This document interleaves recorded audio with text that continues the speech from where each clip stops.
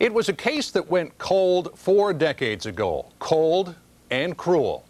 The killings of 3 young civil rights workers in Mississippi.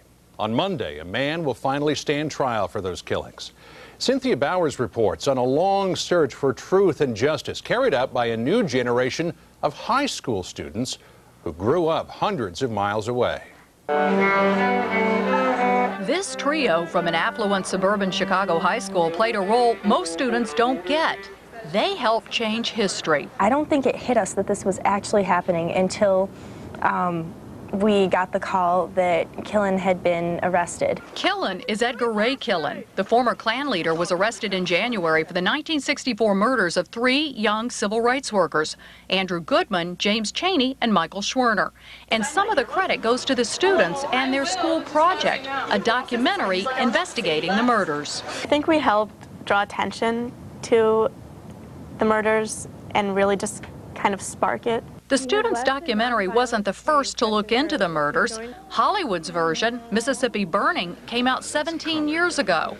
But without a blockbuster budget, Sarah Siegel, Brittany Saltiel, and Allison Nichols looked into questions the film left hanging, spending hundreds of hours poring over documents, watching old news footage, talking to investigators, and even having a phone conversation with Killen himself. They were trying to undercover recruit the young blacks for the communist movement. After talking to family members of the boys who were murdered, the project was no longer something that we did for school.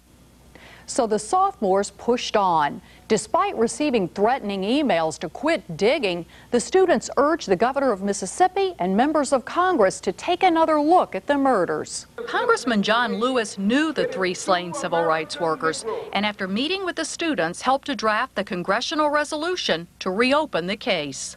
These 3 young women, they got in the way.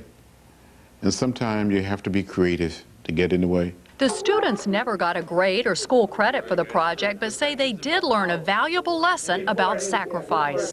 If you care about something and if you're affected by something, it's not enough to just sit there and talk about it. You have to take action and you have to see what you can do to help.